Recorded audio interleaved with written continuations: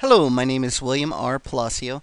I'm a freelance illustrator and children's book artist.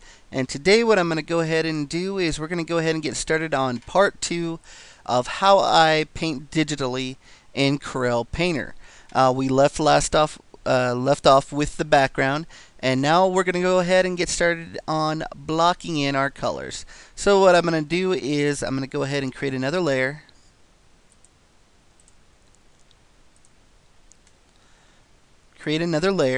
And each element of the painting, I'm going to want to go ahead and put that on its own separate layer, and you're going to see the reason for that later. It's going to make everything a whole lot easier, especially when you're a freelance artist. You're dealing with clients, and there's always a lot of changes. Maybe someone will say, I don't like this guy's shirt being red, so let's go ahead and make that shirt blue. And if you got everything on the same layer, it's going to be kind of a pain in the butt to go ahead and go in there, change that shirt from red to blue. If you got it on its own layer, you can do adjustments just on that layer, and it's going to go real quick. And so we're going to go ahead and get started here. Again, I'm using my special brush that I created in my first video tutorial. If you haven't seen that yet, go ahead, go back. I believe it's called how I make my brush, and you can go ahead and make this special brush and use it in your paintings. And I'm going to go ahead and start with this anvil, and I'm going to go with I want to do kind of like the medium tone first. The medium tone is usually the most saturated tone.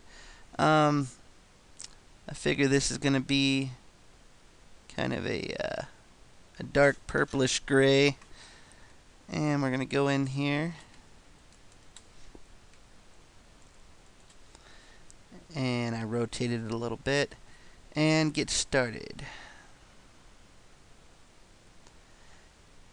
And when you're blocking in, you don't need to be super concerned about what color you're really using at first, because what's going to happen is later on, before we start doing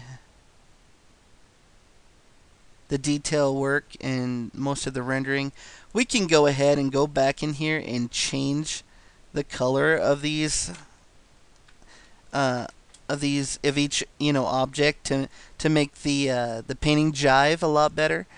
And so basically what we're just trying to do is we're trying to get right in the lines of what object we are painting. And what that's going to do is it's basically going to almost make us a layer mask to work off in the future. And that way the whole painting process is going to go a lot faster. So let me finish this up.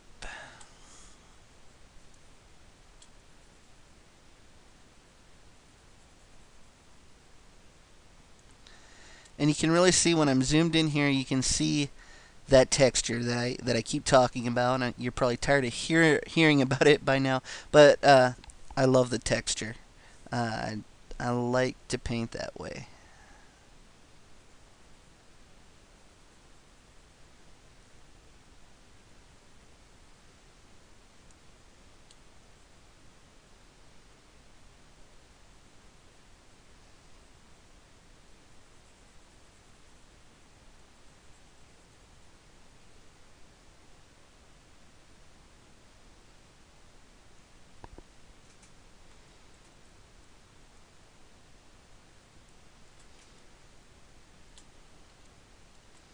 Just going back in here and make sure I get everything inside of that anvil that I want painted this color painted. My eraser tool, come back in here where I got out of the lines. Okay, now that I pretty much have my anvil all, well, there's a little more, but now that I pretty much have it the way I want, have the base color in, I'm going to go ahead and go over here, double click on the layer,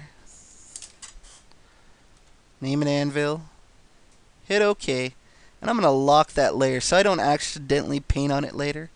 Now what I'm going to do is I'm going to go through here and do all the other elements in the painting and put them all on their own separate layer. And I'll come back when I'm done with that, and you'll be able to go ahead and see what I've done.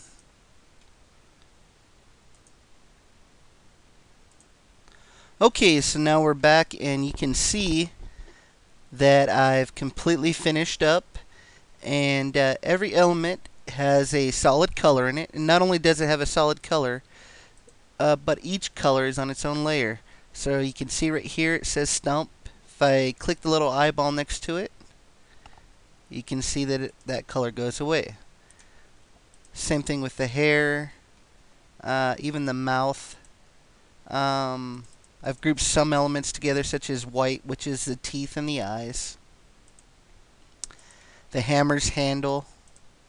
So each element is on its own layer, has a solid color, and that's how we really want to go ahead and start every painting, is to get all your solid colors in there, because those colors are going to make a mask that helps you do the rendering in the next coming video.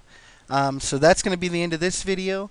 And in the next one, we're going to get into rendering the shadows and coloring the line work.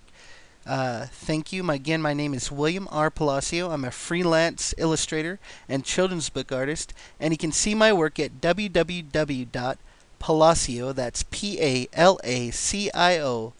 illustration.com.